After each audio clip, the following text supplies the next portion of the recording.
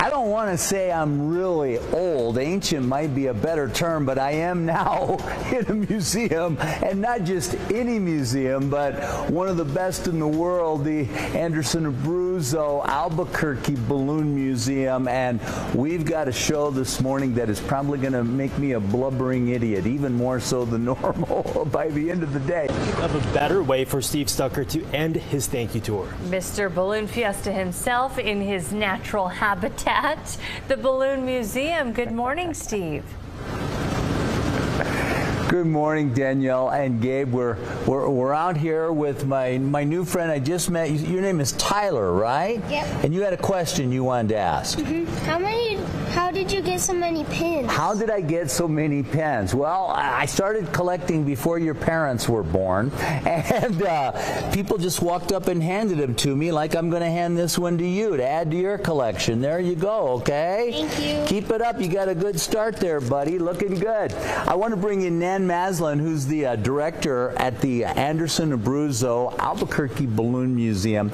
Spectacular facility. I love this place for the ballooning history, the displays, the community involvement. I mean, you guys host all kinds of events, weddings and conferences, but it's all about hot air and gas ballooning. That's right, Steve. And I know that you've been supporting the Balloon Museum even since before we opened. And we want to be some of the first and the last to thank you for all that you have done to support the ballooning community at large, but also specifically this museum. You've been to almost every gala. You're always singing our praises wherever you go, and we're so grateful for your support. Well, it's such a cool place. It's such a jewel for Albuquerque. And as much as I love this place, I can't believe until this year I didn't understand that the architects designed it. So from the sky, it looks like a balloon that's lying down, getting ready to stand up. Right. So from the front, it looks like a balloon inflating, and from the back, it looks like a fully inflated balloon. Give us an idea of how big this is, how many different displays you have. Oh my gosh. Well, right now we're standing in the Grand Hall, and behind us we have all those record-breaking gas balloon flights. And then in front of us is also the Grand Hall, where we have our Canopy of Color, our new 50th Balloon Fiesta exhibit. And then we have all of our rotating exhibits. We have two new ones coming in right now that were Bryce Risley's photo exhibit, and then Dirigible Dreams. Okay, and before we run out of time, I want to briefly mention this is a temporary exhibit, and it cracks me up. That's right. I'm old. I'm in a museum. Thank you for doing this.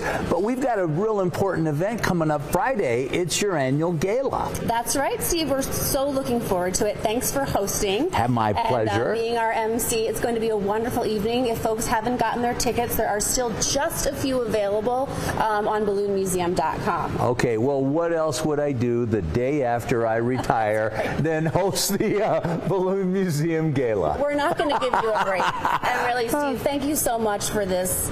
You're loaning us this incredible, your jacket and your hat. You're going to wear them one last time this Balloon Fiesta, and then we get to keep them in our permanent collection. Such a generous gift that really people from all around the world and right here in Albuquerque are going to enjoy every time. And I can't think of a better place for it than right here at the heart of our museum. Thank you so much. The pilots came out in force for you, Steve. Oh my gosh, could my grin be any bigger? I tell you what, I'm just so touched and having so much fun. We're out here at the Anderson Abruzzo Albuquerque Balloon Museum. Nan Maslin, the director, is here with us. Nancy Abruzzo, part of the Abruzzo family and the great rich history. Thanks for coming out this morning. Would not miss it, Steve. We're so happy you're here. And Peter Cuneo, champion balloonist, longtime hot air and gas balloonist, and Art Lloyd Jr., my buddy, broadcaster for many, many years, known as the on-field voice with your partner every morning here at Balloon Fiesta for how many years now? Well, we've been doing it together. Glenn's been here 33 years. We've been doing it as a team for about 7 years now. Balloon Fiesta Live, and we need to get you over to help us out. Well, I may just do that one of these days. I should have some more time on my hands here in a little bit. I hope so. Now, they gave me this two-way radio, and we've got all these balloons out here.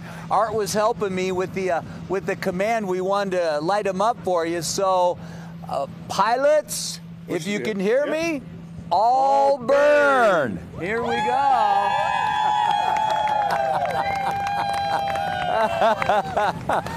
Boy, does that make a guy feel powerful. And so do great signs like this. It's my birthday, Steve.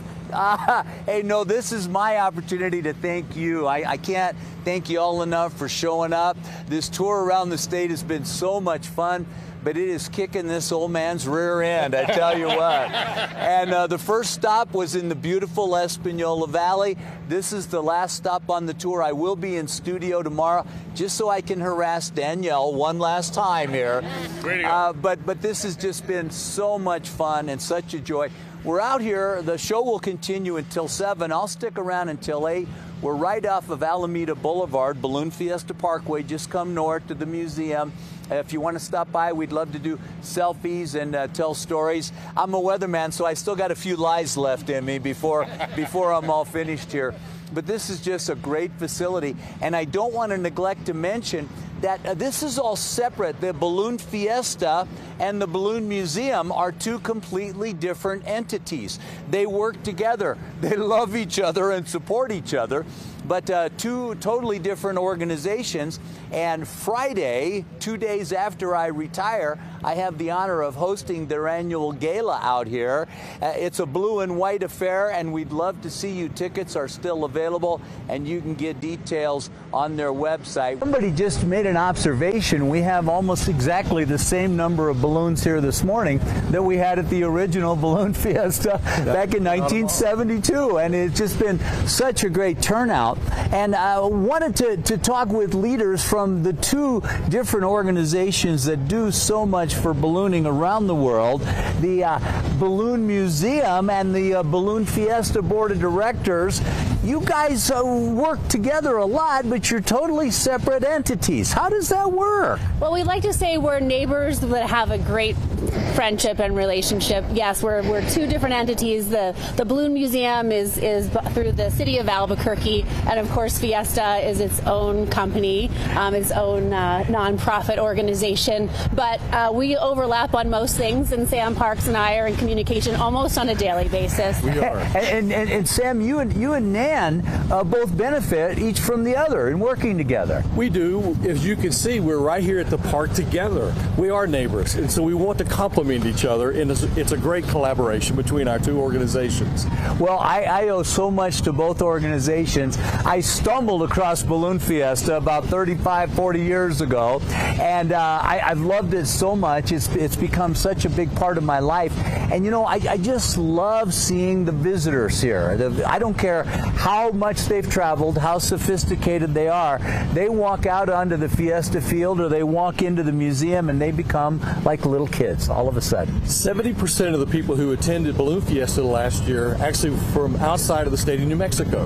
That's really amazing, and so it's really a great banner for us. And I've always tried to be an ambassador for the event because I love it so much. And I might as well say it now. We told you, you know, I am retiring. Tomorrow I'll be on air with Danielle and Gabe in the studio. It'll be my final day, and I'll be done at Channel 4 after my 33-year career. But we have agreed that I'm going to come back to Balloon Fiesta for 4 days this year, and we'll broadcast live. Okay? As my grandma used to say, God willing and the creek don't rise, we will be out at Balloon Fiesta, and we'll promote the dates ahead of time. We'll let you know what days they will be. Right now we're planning on the first 2 days, hopefully. If we get good weather, we'll see. I won't be the forecaster anymore, so you'll have to blame somebody else by then. But it's just such a spectacular thing, and it's such an important part of my life. But I'm such a small part of this great teamwork that you guys have put together, and I wish you both continued success. Steve Stucker has been with an amazing crowd all morning long. Well, that's right. Steve is live for us at the Balloon Museum outdoors. The sun is up, and you have a great crowd. Yeah, they got very quiet all of a sudden. I think they're nervous about being on TV like me. Here, Jeff Griego is the crew chief for Smokey Bear Balloon. And, oh my gosh, so many of us go way back with this. You know, Bill, the original pilot, and the heroic incident he was involved in when he saved the 2 young boys that were flying with him. He has passed on, and you guys continue to fly and represent the Forest Service, Smokey Bear, and all that stands for.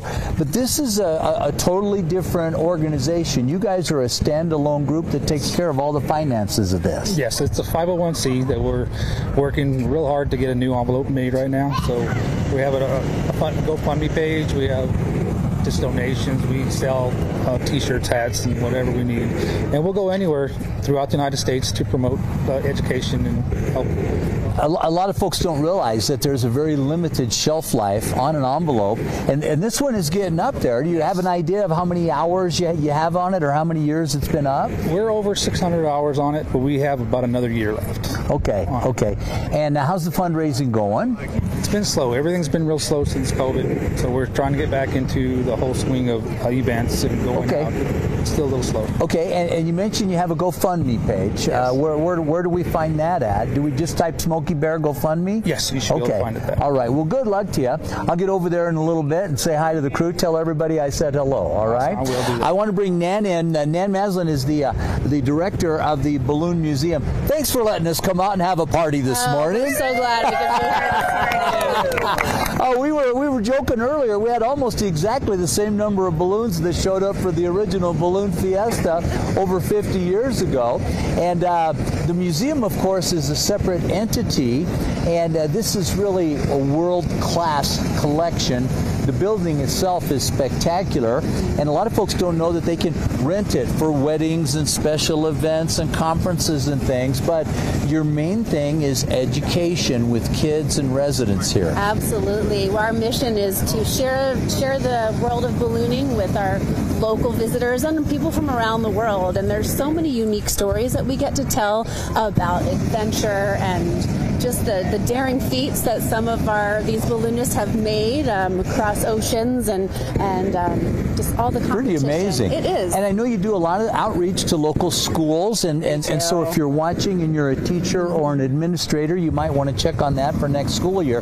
But a little bit more immediately is 2 days after I retire, she's putting me back to work, but it's fun. I get to host your annual gala that happens Friday. Tell us about that. That's right. We're having the Touch the Sky Gala, which is hosted by our Balloon Museum Foundation. And we couldn't do the work at the Balloon Museum without our support organization run by Executive Director Lori McGovern, who's here today. She's right there. And she is a powerhouse that has organized this whole incredible event. There are still just a few tickets left. There will be live music, dancing, and it really supports us in a way that we really need here at the museum. Give us the website to find the tickets. It's balloonmuseum.com. I think I could remember that. You ready for this? We have arrived to the grand finale of Steve Sucker's Farewell Thank You Tour. Wow, can you believe it? And of course, Steve is capping things off in a balloon headed up and away. Steve?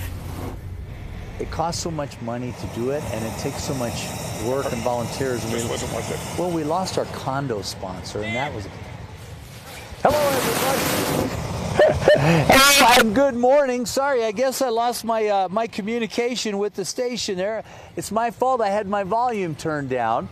But we're here at the Balloon Museum with a couple of my longtime ballooning friends. And I tell you what, one thing about the ballooning community is you make friendships with people from all over the world. My favorite Brit, Peter George, is here, Gran Britannica. And what brings you to town this time of year? Well, I heard you were retiring, so I had to come and say happy retirement. I was so shocked to see you this morning. We were Facebook messaging last night, and you didn't give me a peep. I had no clue you were going to be here. Thank you so much. My pleasure. I'm so touched. And my good friend Scott Appleman, such a hero to me because he has been so much a part of ballooning here in New Mexico. You're spreading it to other parts of the world, in Phoenix and Colorado Springs. Your company, Rainbow Riders, does hundreds of flights every single year. And what did I read? How many hours did I say? 6,000 hours 6,000 that you've hours. piloted now? Yes, sir, yeah. Almost as long as you've been on TV. Yeah. Well, that is awesome. In case you missed it earlier, I have agreed to to do a deal with Channel 4, and I will be back on a limited basis for Balloon Fiesta this year. We're going to do 4 days, and we're going to lift off as we tell everybody something I love to say. Really enjoy your life today, and may God bless.